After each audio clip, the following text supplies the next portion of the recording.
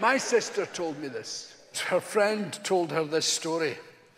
And when she told me the story, I thought I would pee myself. It's about a dwarf. And she got on a Glasgow bus. Oh, please be true.